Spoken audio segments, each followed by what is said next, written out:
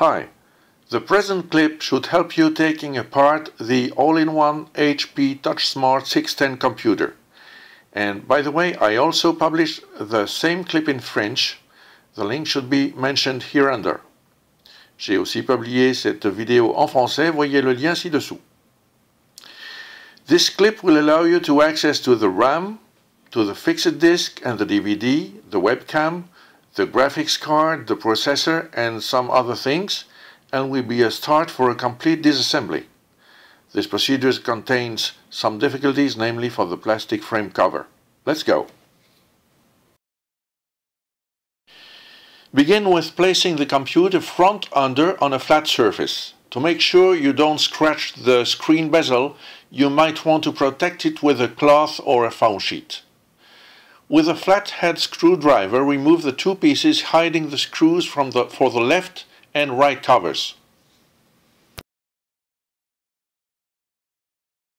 In order to remove the covers, you need to open the I/O cover right here.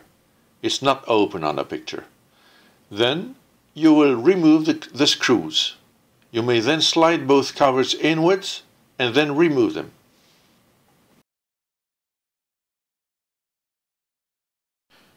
If you've got to replace the DVD drive, you'll have to take these two screws out. Then remove the right side with a flathead screwdriver.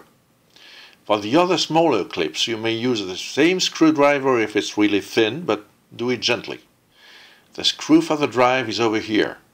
It's easily slided out after that. In order to remove the upper cover, remove these 4 screws.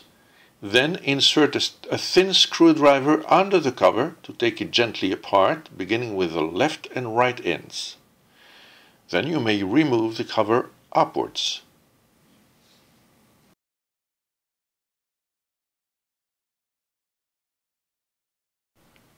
Under the I/O panel there is a plastic protection of the I/O block itself, which can easily be removed. The extraction of the fixed disk is very easy. You need to remove this screw here.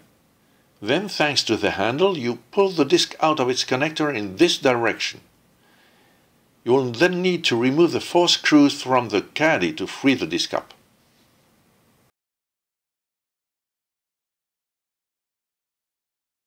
For the memory, you need to unscrew this cover. Since the screw is a little special and on top of it easy to lose in the holes in the box, you'd better hold it in place with a piece of tape. The cover is really easy to remove then.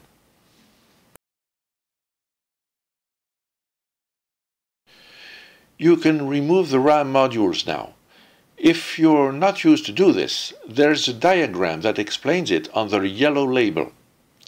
In order to remove each module, you just have to pull outwards each of the clips pointed here. It then pops out, and you may take it out of its connector. To insert a module, just push it all the way in the connector, then push it back down. The clips will automatically fit into their original position. Let's get further in the disassembly. You need now to extract the frame cover. Start with removing the 9 screws pointed by these arrows.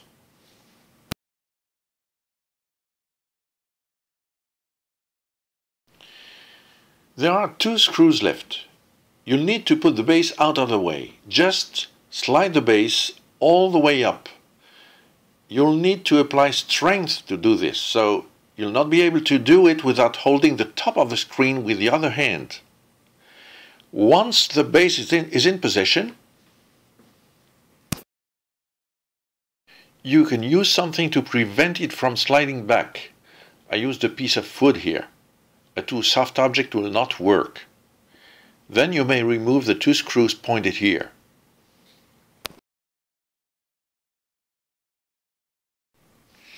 It's not over yet. Let the base slide back gently.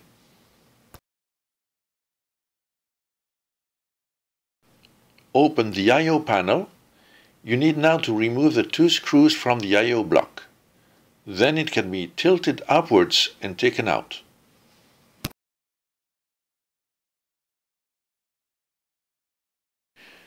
Disconnect these two cables. The cables must be extracted from under the base and from their passage to the right. Try to keep in mind as precisely as possible the way the black wire is spooled around the block. You're going to free it up from that position now, and then put the block momentarily on the right of the base. The last two screws of the frame cover are right here. Remove them now.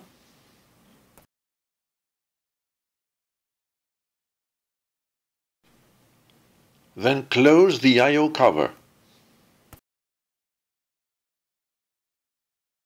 Now, in order for the I/O block to get out of the way, you need to loosen the base hinges covers. You just need to pinch it a little bit to do this.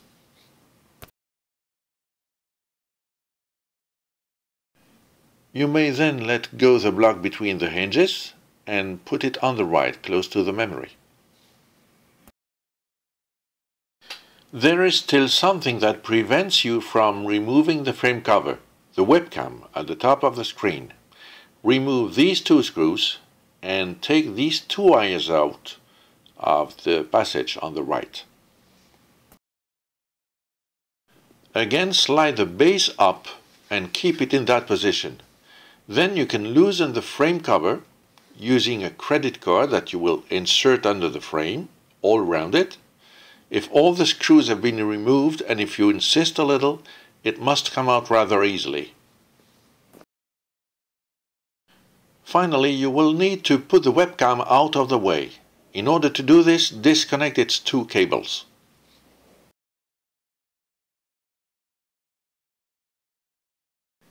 Now you may take the frame cover out. Start with raising its upper part. Then, keeping it raised a little, slide it under the base, still in its high position, in this direction. Now, if you need to go further, you'll first need to remove the metal plate on the right. Remove the three screws and tilt the panel to the right to take it out.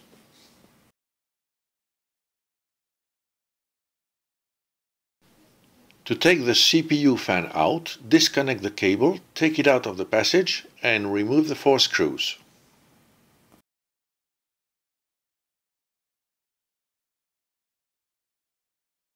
You can clean it up easily with a dry air duster or a soft brush.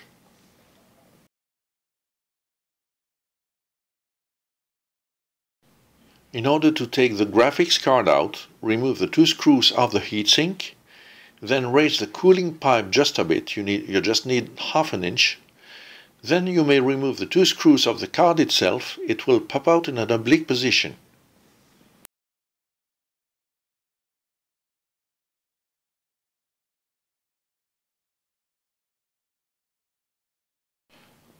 Remove it from its slot by pulling it out under the heatsink.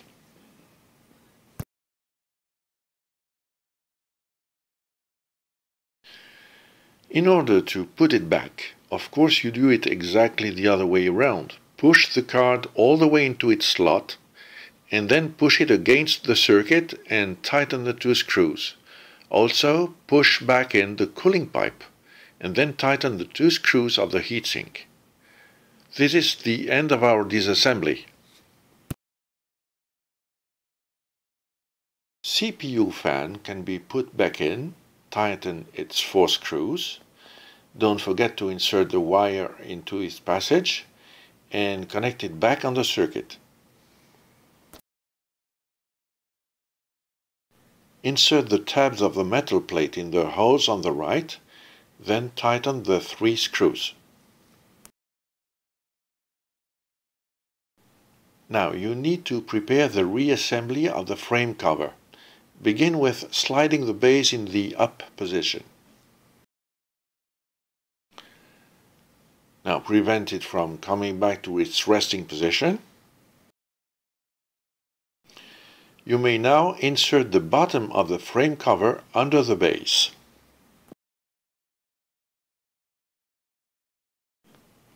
Let's slide the base in its original position. Open the I/O cover. The first screws you have to put back are these two ones here. Now insert the I/O block from under the base between the hinges of the base and temporarily leave it on the right of the cover. Open the cover again. You need now to insert the black wire in the passage from the right, as well as the two connectors cables. Wind the black wire back as it was before the disassembly, then plug the two connectors back.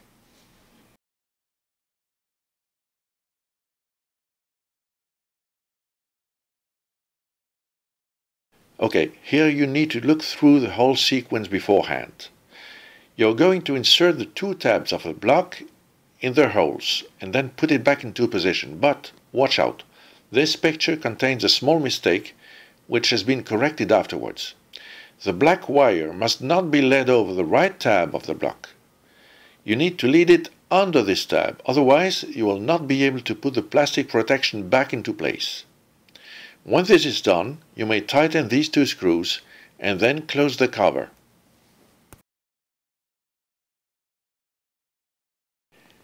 Now you may put the webcam into place. You have to lead it over the upper part of the frame cover, and then you may connect the cables back. Press everywhere on the frame cover in order to close the clips.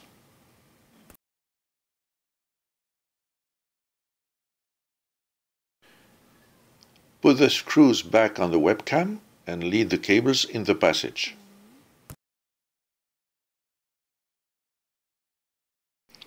Also put the hinges cover back. Put the base in the up position and tighten the first two screws of the frame cover. Tighten the 9 screws of the frame cover.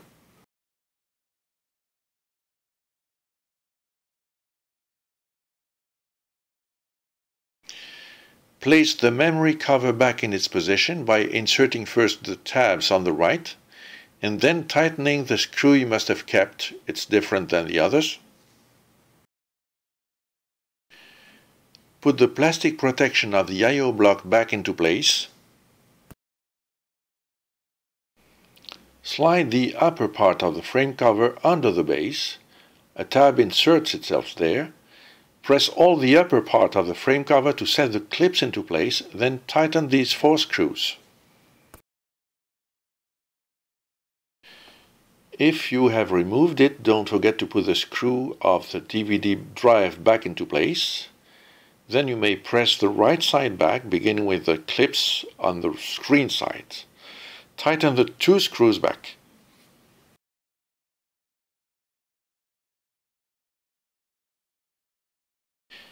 Open again the I/O cover. It is closed on the pictures. Sorry for that, my mistake.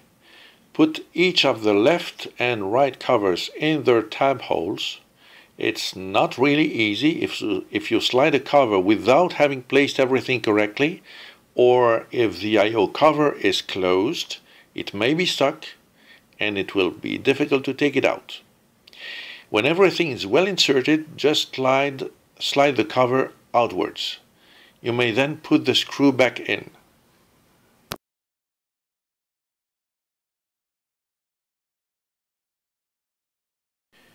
Press the little plastic screw protections back into place.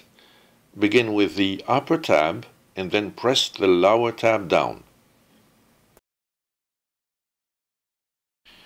Thanks for viewing this clip. I hope it's been useful to you. Our website is in French only, but you're welcome to have a look.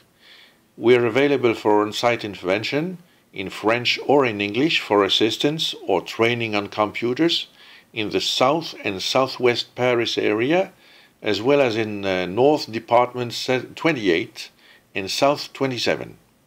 Thank you.